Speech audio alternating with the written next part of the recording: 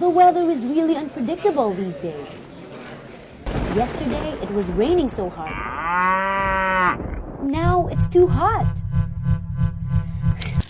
I have to get out of this heat. Finally, a cool shade where I can sit and rest a bit.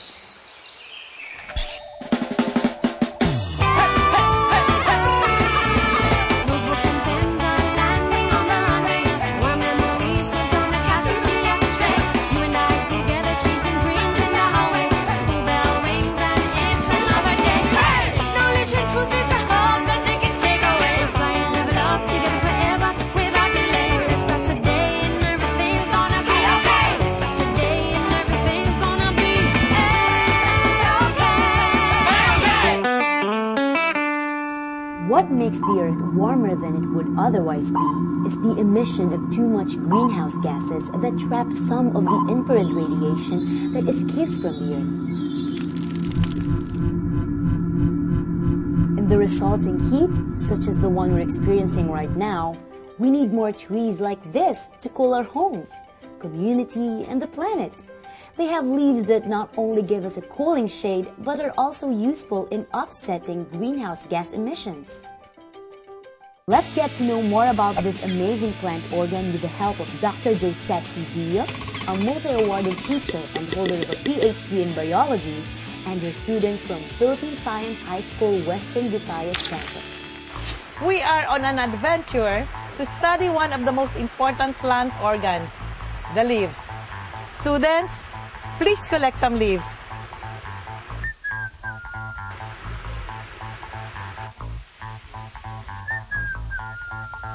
Are you ready now? Then go! Enzo, go!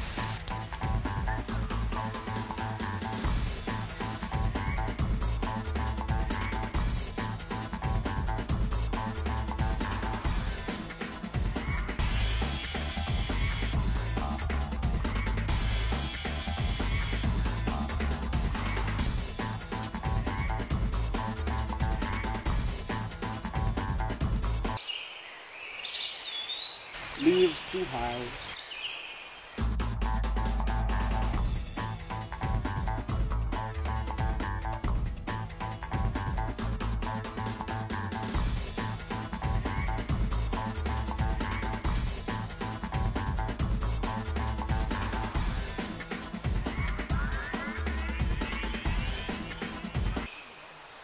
Leaves too low.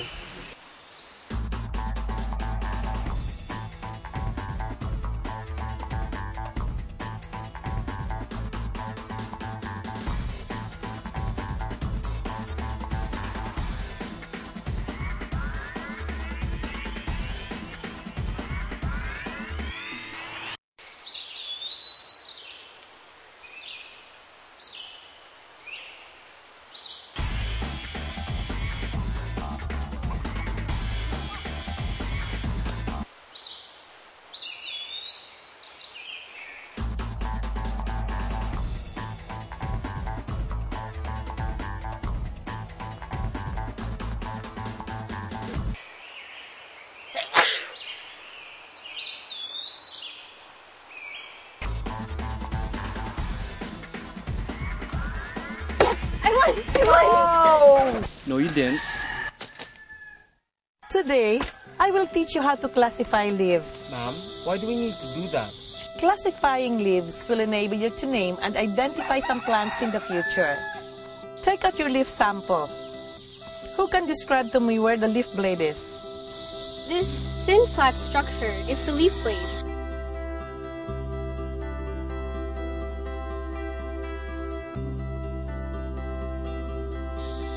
This is the leaf apex, and the part of the leaf attached to the petiole is the leaf blade.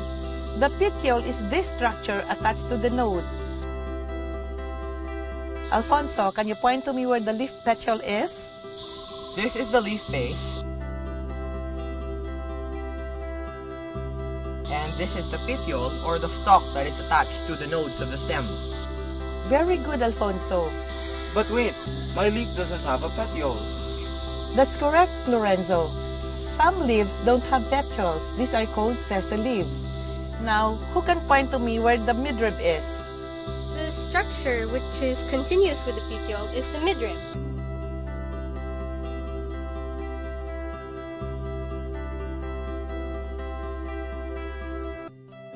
Very good, Ashley. Now look at your leaf samples. What structures arise from the midrib? Veins and veinlets arise from the midrib, creating a network pattern.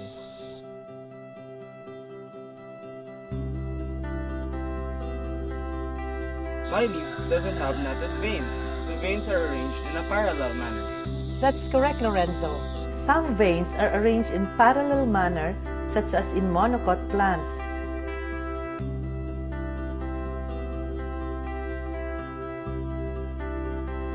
The edge of the leaf is called the leaf margin. In some plants, tiny flaps of tissues called stipules grow at the base of the petiole.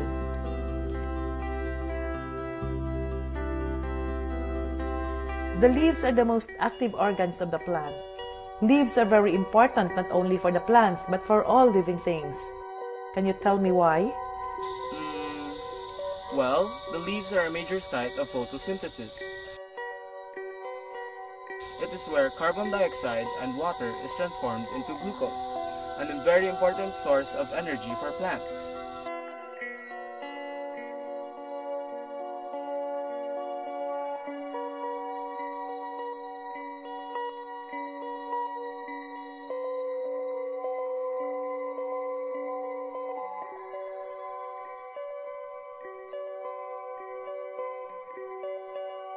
Leaves make our surroundings beautiful.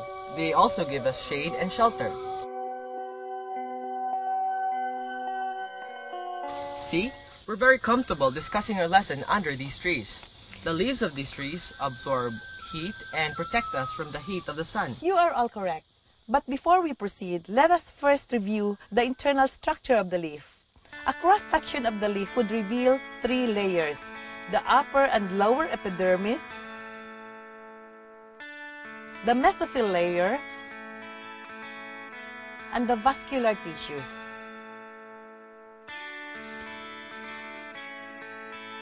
Can you tell me what are the functions of the epidermis? Ma'am, the epidermis consists of a layer of cells on the upper and lower surfaces of the leaf.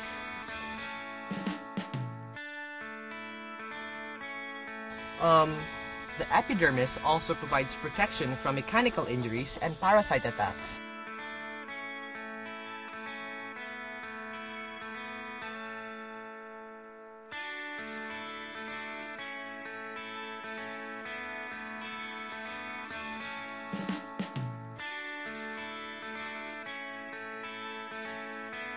Ma'am, what causes the guard cells to open and close? That's a very good question, Ashley. The opening and closing of the stomata are due to the variations in the turgor pressure, causing the changes in the shape of the guard cells. When there is more water in the leaf, the guard cells are turgid and therefore the stomata open. When there is less water, the guard cells are not turgid and the stomata are closed. Ma'am, what tissues are found in between the plant epidermis? The mesophyll tissue is found between the upper and the lower epidermis. The cells in this layer contain chloroplasts where most of the photosynthetic activities take place. Vascular bundles containing both xylem and phloem are embedded within the mesophyll, with fine veins reaching very close to each photosynthetic cell. Thus, each mesophyll cell receives the energy from sunlight transmitted through the clear epidermis, carbon dioxide from the air diffusing through the stomata, and water from the xylem. The sugars produced by the mesophyll cells are carried downwards from the mesophyll cells to the petiole to the rest of the plant by the phloem. Wow, how organized the leaves are in performing their functions for the plants. Now, let us classify leaves based on the number of leaf blades attached to a petiole.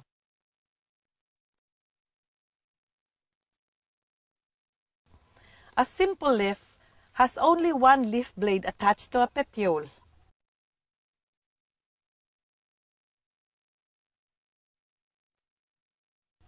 A compound leaf has several leaflets attached to a petiole.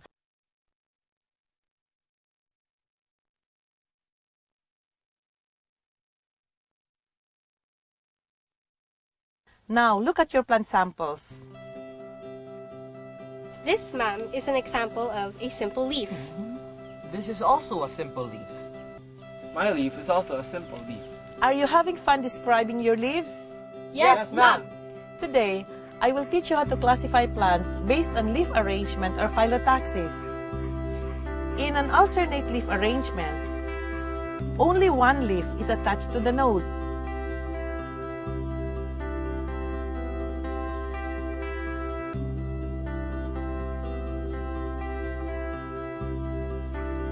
In an opposite leaf arrangement, two leaves are attached to a node.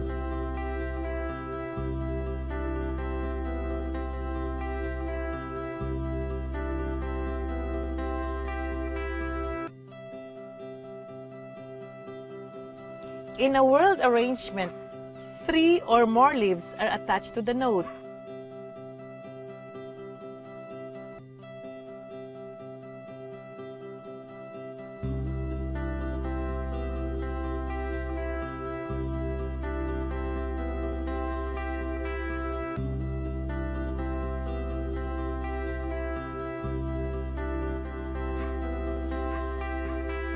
So look at some of these leaves. Please identify the type of leaf arrangements you can find there. Ma'am, this has an opposite leaf arrangement. This is an alternate leaf arrangement. This is also an alternate leaf arrangement. Very good. There are still many things you can learn about the leaf structure. There is another way to classify the leaves.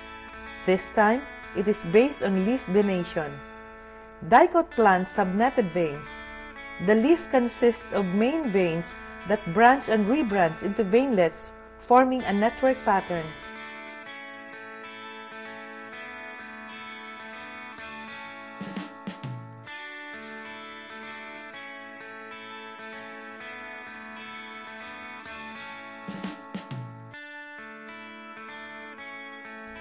Most monocot plants like rice, corn, banana, and orchids have parallel veins in their leaves.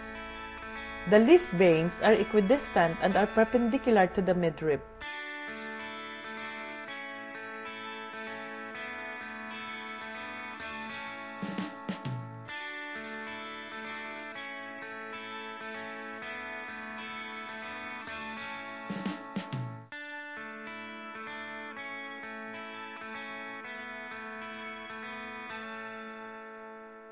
Look at your leaf samples. My leaf has parallel veins. Very good. Mine has netted veins. I also have netted veins. Now, we will classify the leaves based on their leaf margin. An entire leaf margin has a smooth edge. A serrate leaf margin has saw-tooth edge, and a lobe margin has indentions.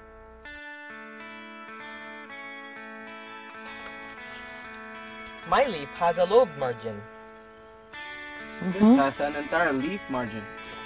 Mine has a serrated leaf margin. Very good. You are all learning very fast. I would like you to know that the most important environmental factors that affect the growth of leaves are light, temperature, and water availability.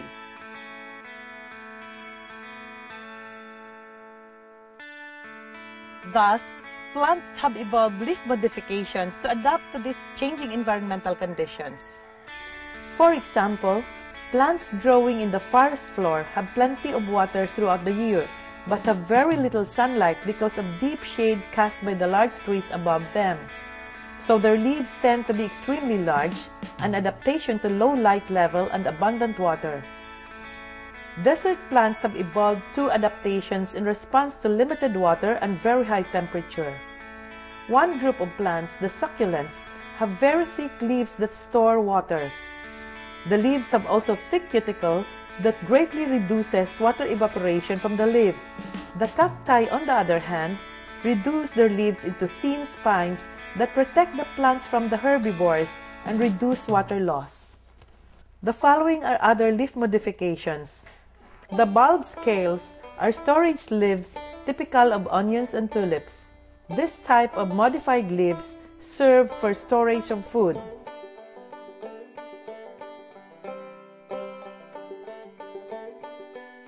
Tendrils are modified leaves specialized in climbing and clinging to other objects for support. Examples of plants with tendrils are garden peas, sweet peas, and trumpet flowers.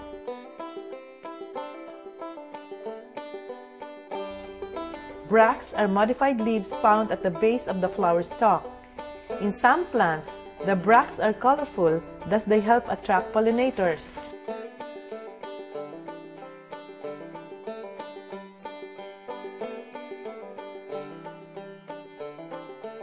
Insect-trapping leaves are highly specialized leaves that attract, capture, and digest insects. Examples of these plants are the pitcher plant, Venus flytrap, and sundew.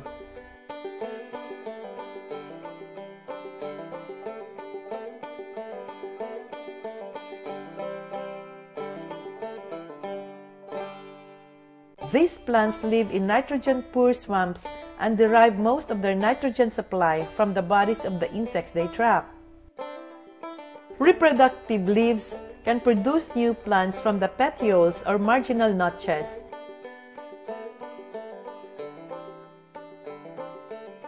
Katakataka leaves produce adventitious roots on their leaf margin.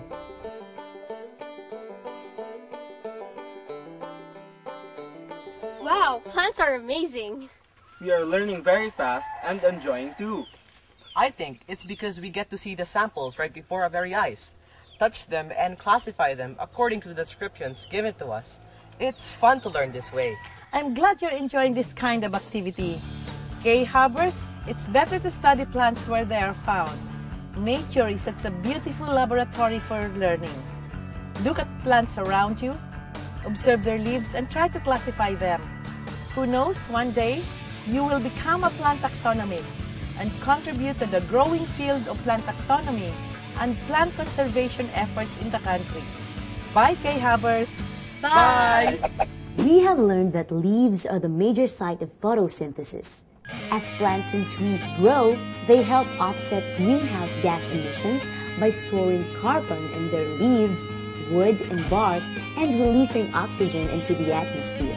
We can do our part in reducing greenhouse gas emissions by nurturing plants as part of nature and as a major source of life's energy. So, by planting more trees, we not only save the forests, but animals and human life as well.